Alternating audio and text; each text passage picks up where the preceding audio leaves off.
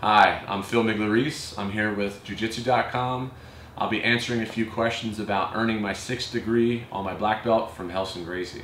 So my definition of Jiu-Jitsu is the easy way. I've been training Jiu-Jitsu for a long time. I think I learned my first move in the 80s. Finding the easy way, no matter what. This is my life philosophy. So I believe in tradition and the evolution of things, like new school, old school, sort of balance. I think you need both. I grew up in Philadelphia, trained in Philadelphia, and when I was of age, I traveled all over the world to learn Jiu-Jitsu and learn from pretty much all the best instructors.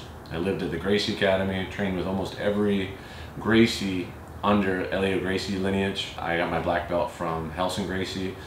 I'm studying now for my 6th degree on my black belt. Every single move I've ever learned in the Gracie and Relson Gracie system, there is a whole bag of tricks of how to teach that move.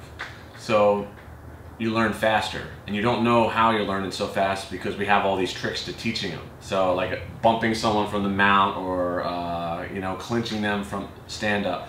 There's a way of teaching it just to get anybody in the world to do it.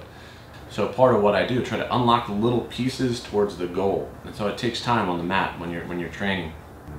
So I always discuss this thing like a jiu-jitsu operating system, like a computer.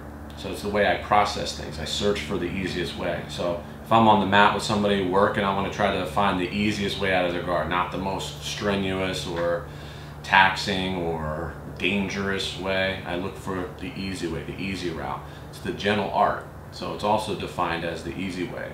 I read it one time in a dictionary, and they define jiu-jitsu. They find jiu-jitsu as the gentle way. It doesn't feel gentle on your side. You get hurt, you get hit with these arm bars and stuff, but on the application side, it should be gentle application, which is generally the easy way. I was in a car accident when I was 17, and doctor told me I was never going to train or do yoga again. And after I got hurt, I came back after like a year and a half of being laid up on my back, and I had to learn a new jiu-jitsu. So there are certain things that I can't do. There are risks that I can't take on the mat, and sometimes it costs me a move, someone, getting over a leg, or nothing so bad that I can't defend myself, but my weakness is that I can't train every day. So sometimes, I'll train and then, man, my hip, my back, it'll kill me. And this is another reason why I do yoga. It's not the reason why I started yoga. I started yoga because I thought it was cool. You pull your leg over your head. That was cool. After I got injured, yoga became therapeutic. I was able to realign my body, balance my hamstrings out, like the flexibility, balance out my lower back. So I remember at black belt, right when I got it, I didn't have the ability to look across the room, see a move, see someone doing it, and then having the ability to correct it from the outside. I would have to really get in there and do it. Like, you do it to me, I can correct it. If I do it to you, I can show it. But the ability from the outside to see a mistake from across the room. Black belt, 0 degrees.